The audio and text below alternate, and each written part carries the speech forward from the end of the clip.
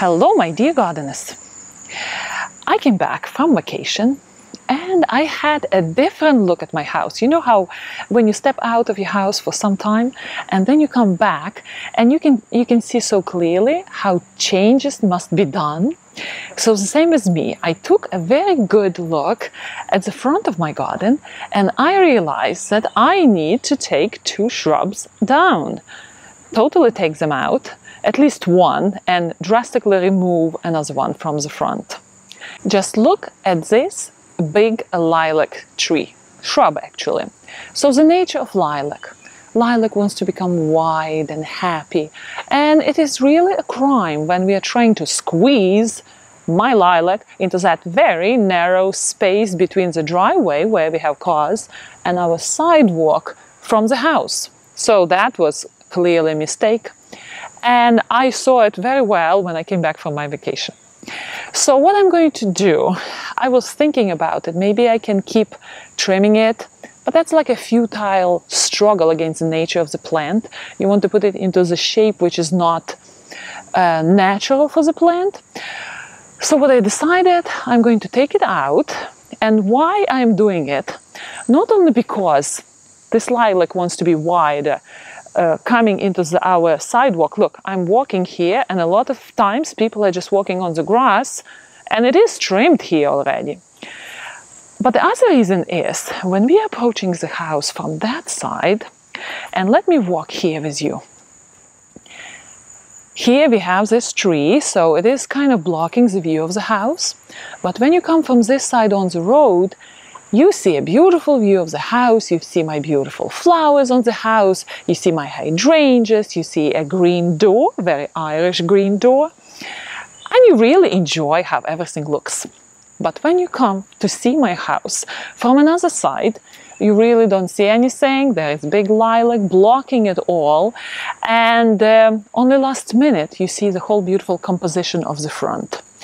That's another reason why I want to take that lilac down.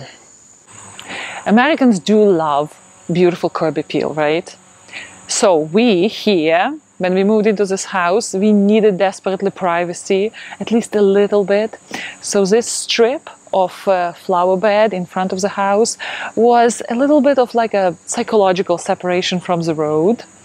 But generally, the front of the house, the way the gardens are built, we start from grass and then we move to shrubs and then we move to foundation planting, famous foundation planting for United States, of course. So here I have this big statement, which is my lilac tree, and statement is not pretty at all because there is a huge difference in height from my hydrangeas. And then we have this big thing, and this thing is not pretty and not a statement and doesn't look like anything handsome. So plus it's blocking everything here. So what I'm going to do, I'm going to use this empty space to highlight my beautiful yews here, which I have in front of my house. And they are trained to have this ball structures right here. It's in the process of training. So you can see clearly this structure here, right? But you can't see it here.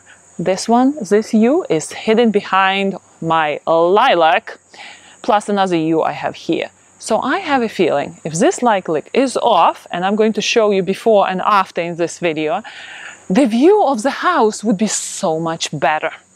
So let me get my cutting gears, my glasses. What I'm going to do, the way I deal with big shrubs, of course not big trees like something like this. This is here to stay, these hungry maples, but if I would need to take something like this, I would need to call the service. But that I would be able to do it myself. And what I do, I don't want to deal with the root system, so I cut all the shrubs like those to the foundation, to the ground level, and I let the stump be on its own. It will resprout.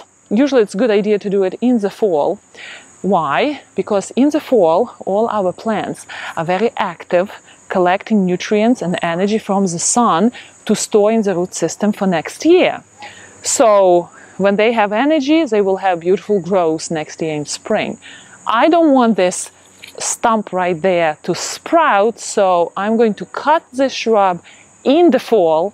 This way I will deprive this lilac, this root system of lilac, to collect energy for the winter, for spring, and next year the sprouting from that root system would be weaker than it should be.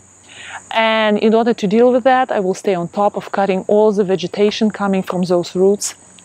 This way, I will basically slowly deprive the root system of nutrients, and eventually my lilac roots will die and they are not going to be giving me any trouble.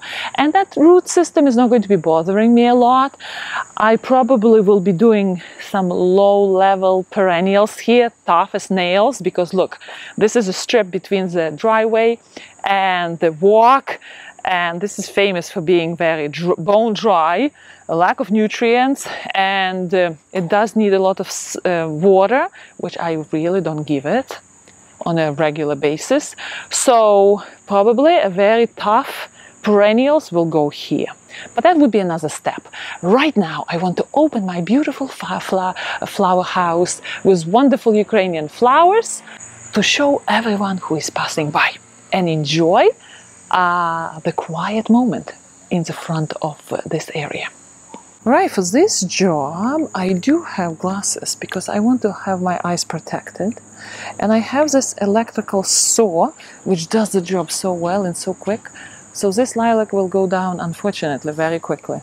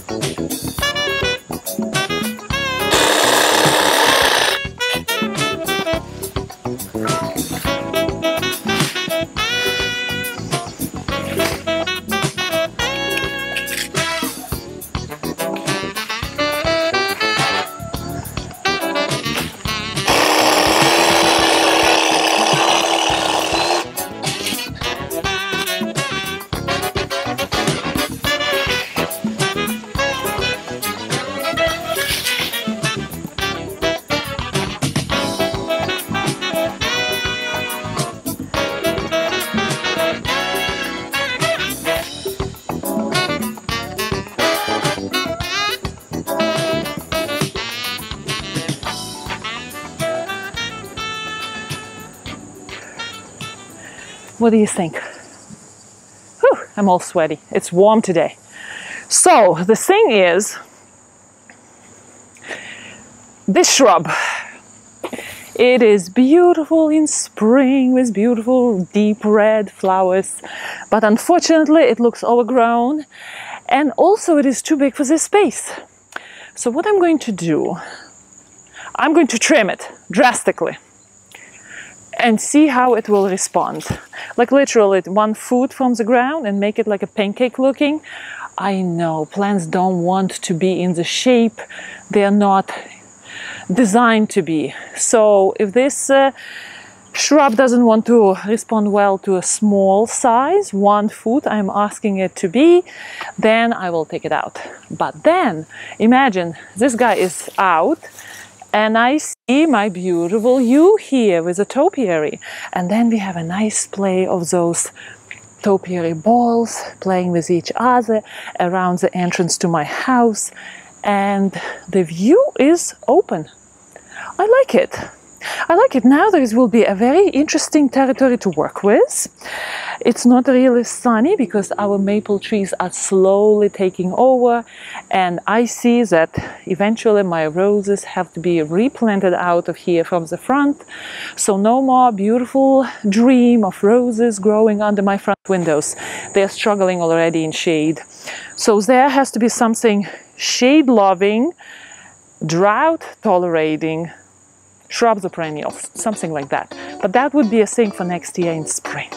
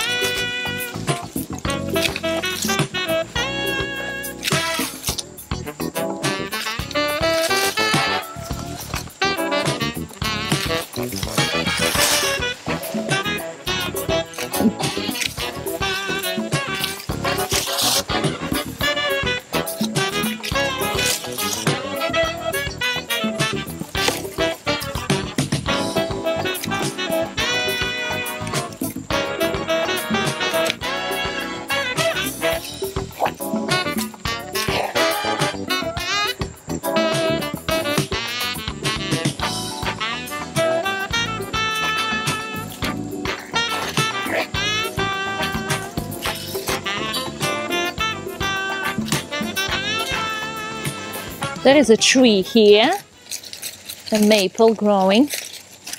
I wouldn't be able to pull him out, but at least I can cut him. Okay, what do you think?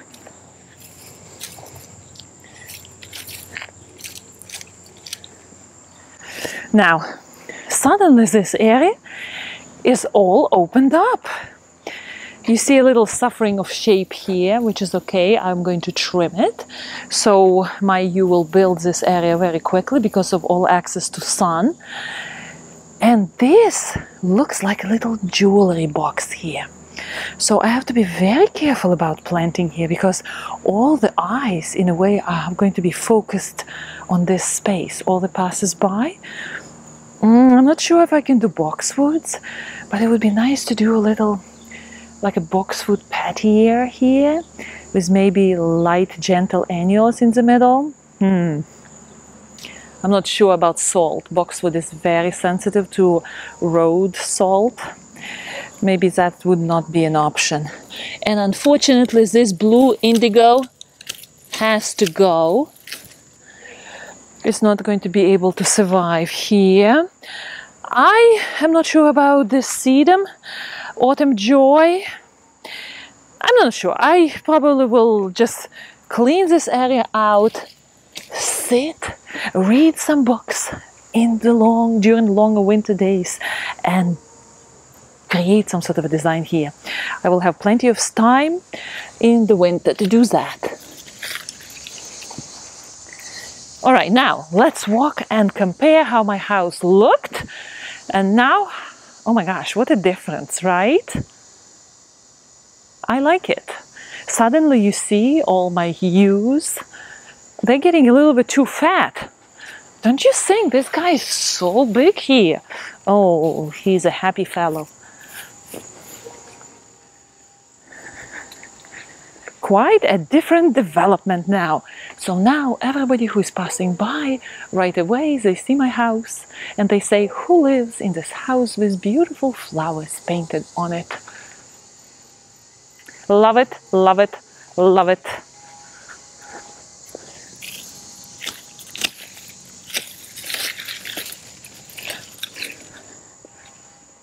Well, garden keeps living, even if it's different shapes and sizes and ages of shrubs. Now the big thing would be to dispose of all this shrubbery, and I'm going to harvest some beautiful long stems to create some garden designs. And hopefully this shrub would be able to leaf out a little bit more before the winter and live through the winter. Well, happy gardeners. I hope you're going to have a wonderful day, and I will see you next time, and enjoy your gardens.